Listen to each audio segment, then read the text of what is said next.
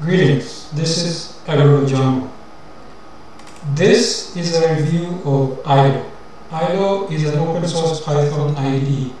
It is in an integrated development environment. It can be compiled from source at GitHub, can be installed from downloaded binaries, and installed version 3.12.4 from the Fedora repos. So let's begin. So the first thing we'll do is syntax highlighting, and you can tell, you see the syntax highlighting comes on, so does the autocomplete.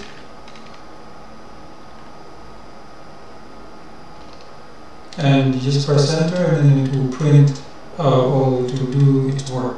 So for example, comments, this is a comment for syntax highlighting. It also does, for example, if you need to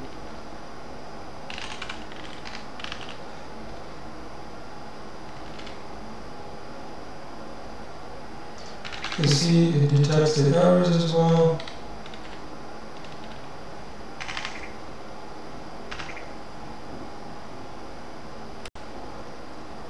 Let's try that again.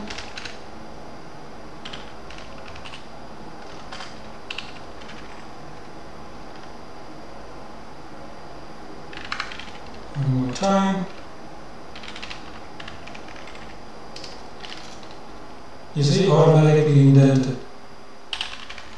So that's called smart indent.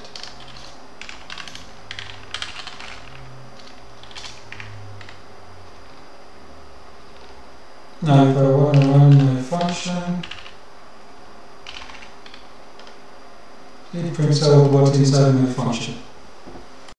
Now we're going to try the search and replace. Do something simple here.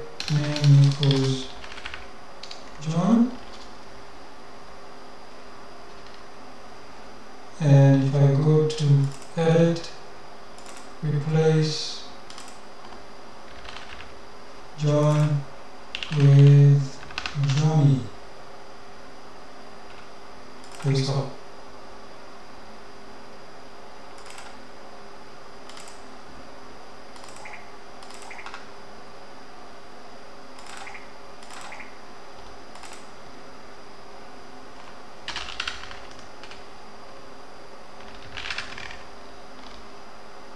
Here we go. So some of the features you have the file menu where you can open an e-file. We'll try this a little bit later.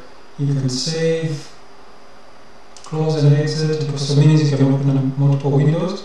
In the edit, as you see, there's find, replace, and we also do the debug when we actually create a file. You can change, if you go to the config, you can change the font. You can change the highlights, the shortcut keys, and so forth. So for example, right now, the font size is a little bit small, so I want to increase it. Let's say about 16. Hit apply, and that's much better.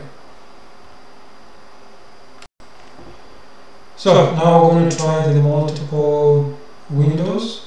So you go to File, we go to New File, go to File, go to Save As, and I will save it as test.py for Python. And as you notice here, there's nothing. So what we're going to do here is we're going to take some of the code from the Learning Python course. As you know, we have the Learning Python course. You can find it at jumboshop.com/learning-python. Once you purchase this course, remember there's a 20% off for the rest of 2024. You go to your account and you're going to see your courses in the paid content. So what you do is click on the Python course. If you remember last time we left off at the variables.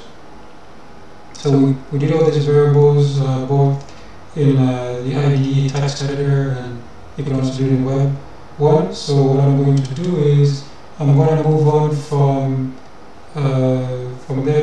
chapter 2, which is the data types. So we're going to do some data types, and you can see there's different data types here.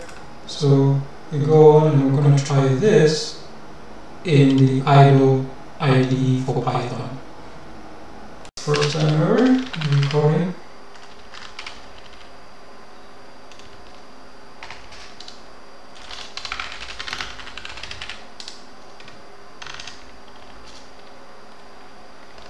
Okay, and we can print.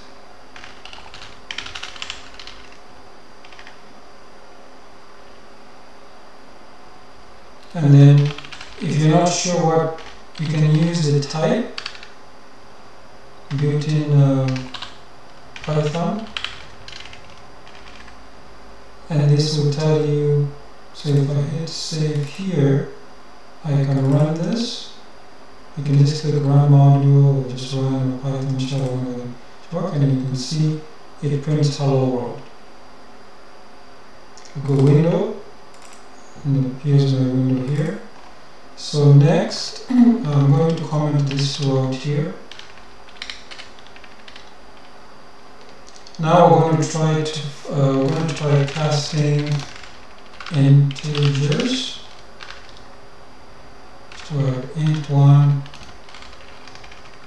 5, and int 2 equals int. So that's clearly not an integer. And int 3 equals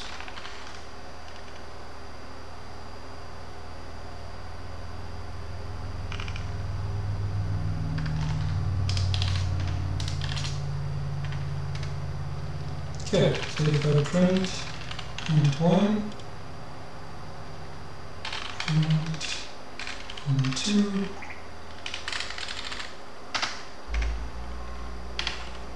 and then print int 3.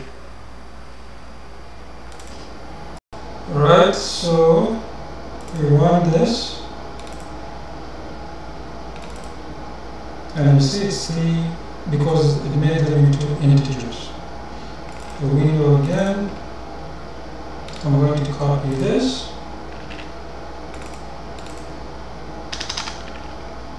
highlight this,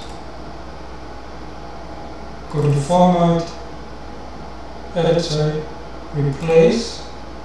So I want to replace the word int with float.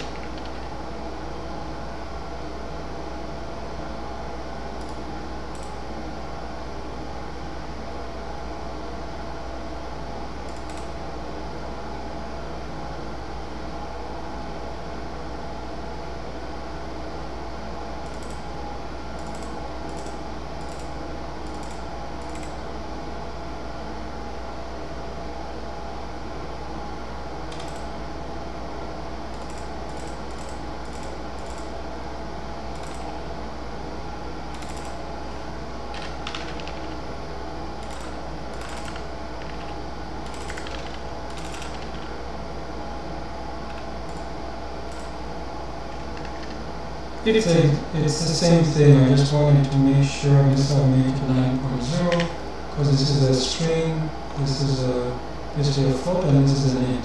So we should get 5.0, 3.0, and 9.0 if everything works as intended. There we go. 5.0, 3.0, 9. I forgot to comment the other. I'll do that next. Okay, so we are actually going to copy this. This time it's going to be strings.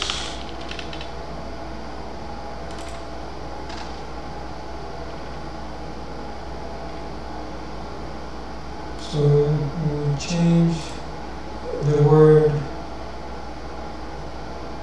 So this will be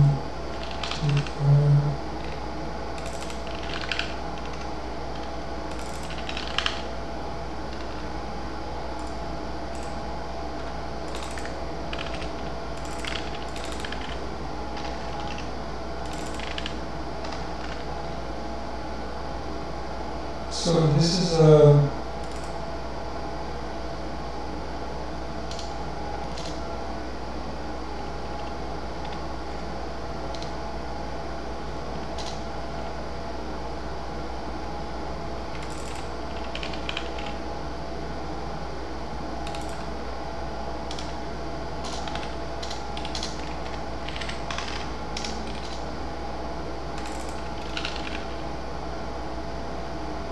so this should be S5, 3, and 9.0 because they will be output as strings.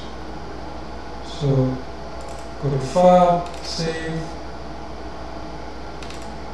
Run,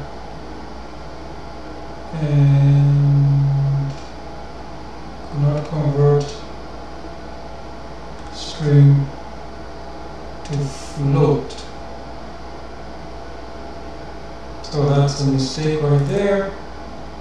That we open up here, and it should be string because I'm casting a string. File, save, options. And there we go, S5, 3, and 9.0. Oh, just a minute, I forgot to do the debugger. So for the debugger, you go to debug, debugger, then we go to the here, and I will stop it right here. So I right click, you set the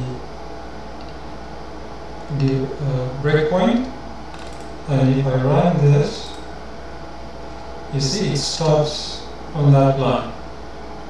That's simple. You can obviously go and step over and the rest of the stuff for the debugger. You can get the full article at ojambo.com/python-integrated-development-and-learning-environment.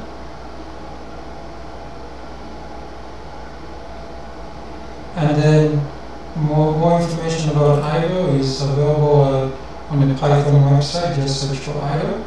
It's also available on GitHub if you want to download or compile from source. And remember, you can get the Learning Python course at ojamboshop.com/learning-python. And remember, you still get for limited time to the end of the year 20% off the price. And if you also you don't need an IDE to install Python, you can simply use this one, the built-in one. So for example, if I say string 1 equals string S5,